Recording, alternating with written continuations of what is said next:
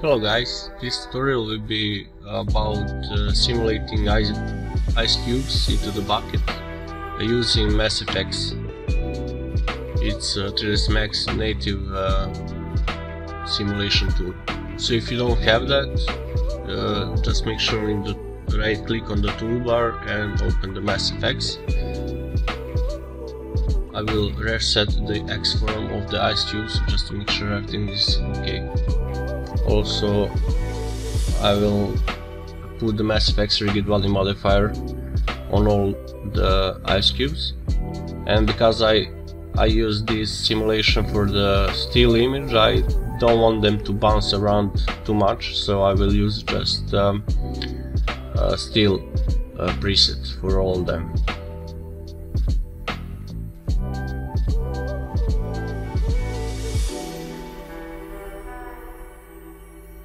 Also, I made a mistake. I put the static rigid body on them, so I will change that to the dynamic rigid body, because the ice cubes are the ones that are going to simulate into the bucket or move it down.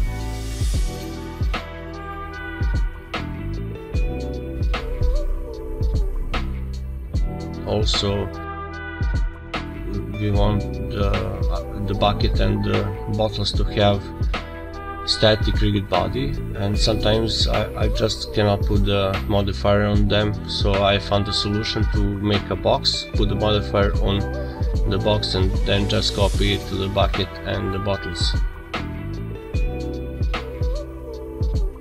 Make sure that are static modifiers.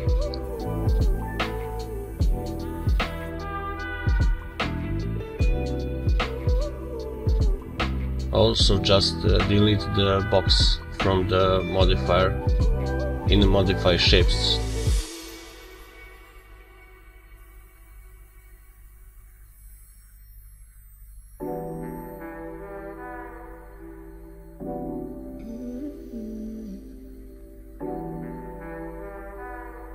Here, and just make sure that the shape type of the bottles and bucket is original or concave. You can try both of them. These are the settings of MassFX tool. We will use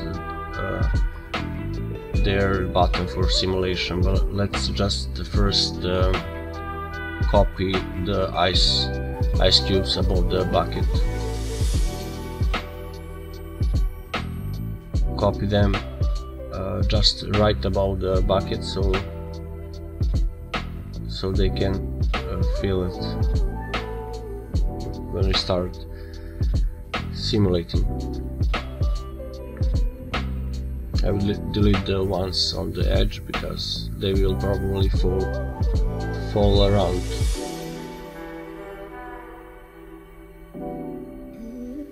And not inside the bucket.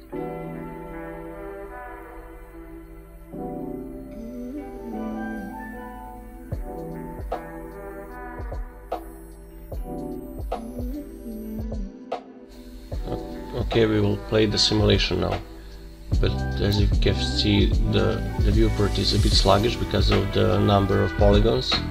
The ice cubes are a little bit heavy, so we have 1,002,000 polygons.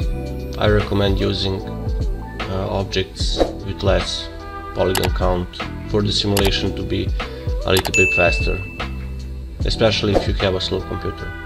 Okay. And here is the simulation. It's looking nice.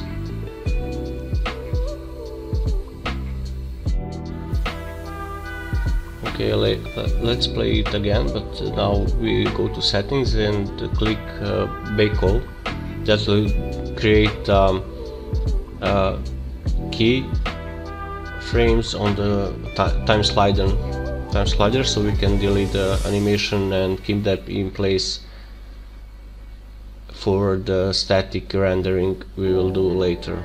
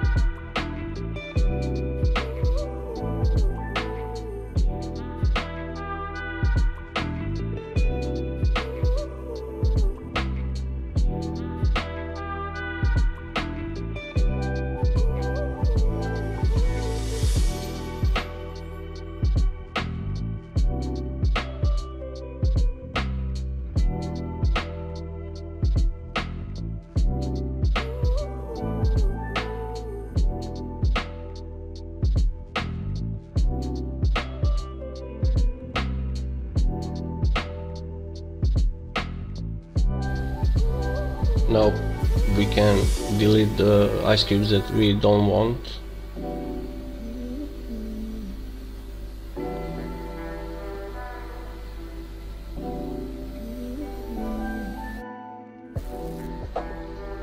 Now we can go and select base selected.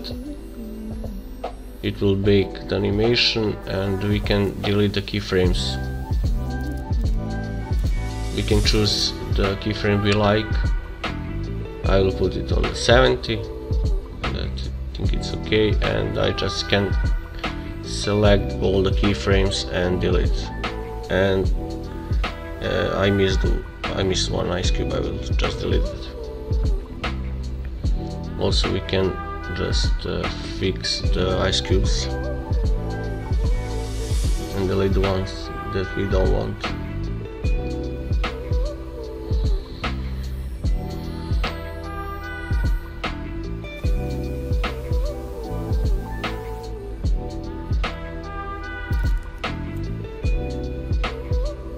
Okay, now we can use the bucket and create water. So we just select one polygon and then grow it. Select inner polygons, detach as a copy. Then we can select the border and cap. And because the polygons are inward, we just need to select all and flip them. Okay, now we can put the quadrify modifier to make quads, and let's decrease the quad size. And we can now we just select the top size where the noise modifier will come in place, so we can simulate a little bit of noise and water. So let's decrease the scale and put the z-axis a little bit upward. Okay, so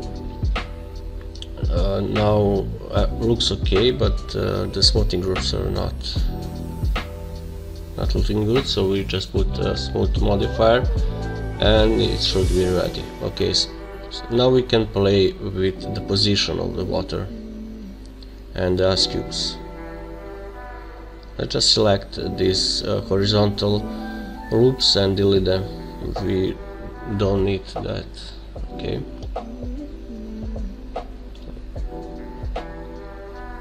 Okay, let's select the ones on the bottom as well. We can select the vertices, top vertices, and move them down. As you can see on the left side, we just reveal the ice cubes. So let's then put a little bit like that, maybe a little bit less. We will see that in the render when we put the materials better. So let's just jump into the studio setup.